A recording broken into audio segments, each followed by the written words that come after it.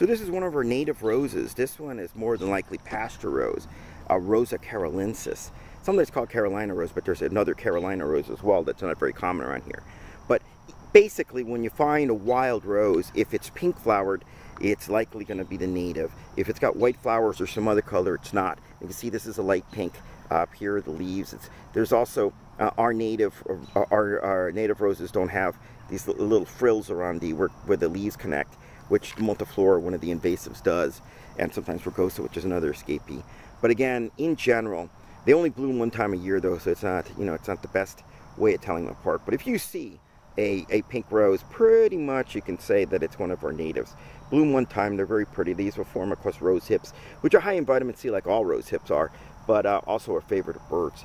Pasture rose, again, grows on the edges of pastures. You can take a little bit of trimming and so forth, but a neat little plant that that's got lots of wildlife value, not just because of the rose hips that birds and stuff eat, but also because of the thorns. It provides a lot of cover too. This one's gotten mown repeatedly because it's by the edge of a train track. But again, a real neat little thing.